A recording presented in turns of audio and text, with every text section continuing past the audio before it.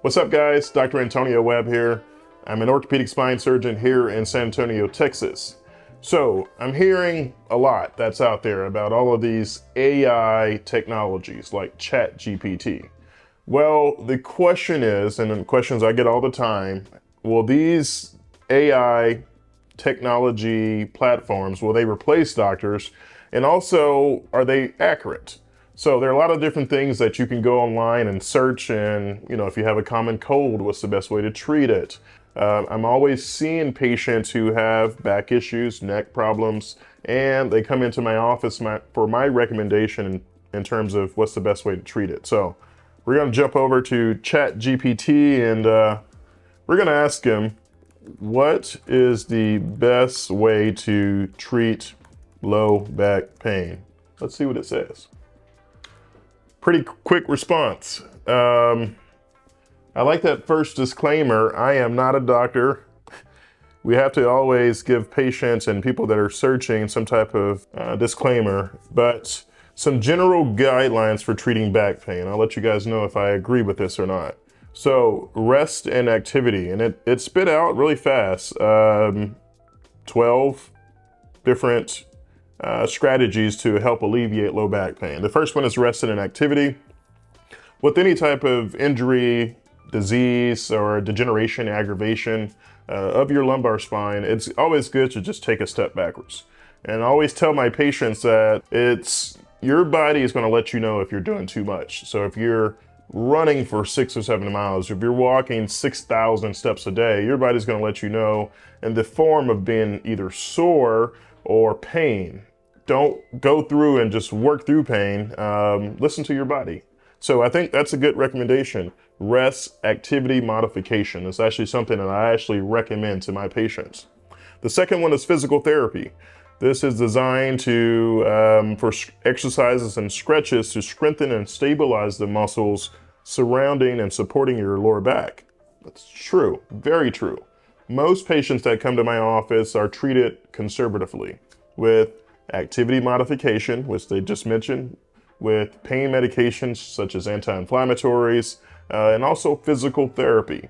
Your core is tied to your low back, and it's tied to a lot of other muscle groups in your lower extremities. You have to strengthen your core, and also you have to strengthen those muscles around your lower back, which can help alleviate low back pain.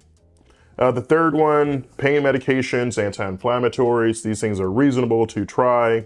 Heat and cold therapy, that's certainly reasonable. That's a conservative treatment. Maintaining good posture. I see a lot of patients that come in and they spend a lot of time sitting at their desk like this here. So I usually recommend to patients to try a stand desk, a desk that actually raises.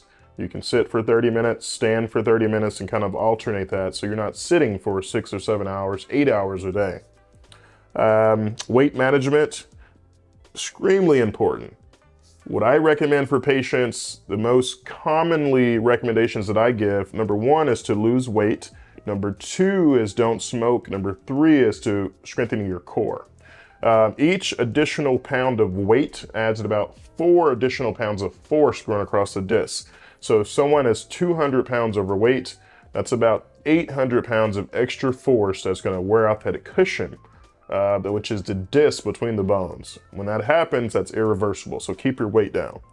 Low impact activities, exercise, swimming, walking, yoga, that can improve the flexibility and strengthening your back. That's good. Ergonomic support, which is good. Avoid prolonged sitting. Man, these are some really good tips here. Sleep in position. Find one that's comfortable for you.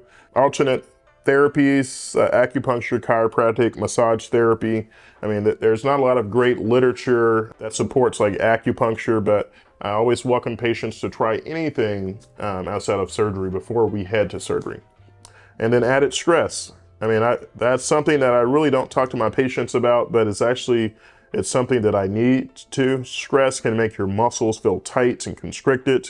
You have to find ways to manage your stress through relaxation techniques, meditation, and even counseling. So, man, on a scale of 1 to 10, this is a 10. They hit every single thing besides smoking. Don't smoke. nicotine is a vasoconstrictor, and it allows less blood flow to get to your spine. You need nutrients. You need some nourishment to your spine, and it can lead to disc degeneration disease, subsequently back pain.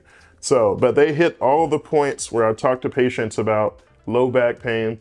The most common complaint that patients come in my office for is low back pain, and we're going through these lists of modalities, strategies here to treat that. So I'm impressed with what I saw today and what we're seeing today, but what do you guys think? Put it in the comments below.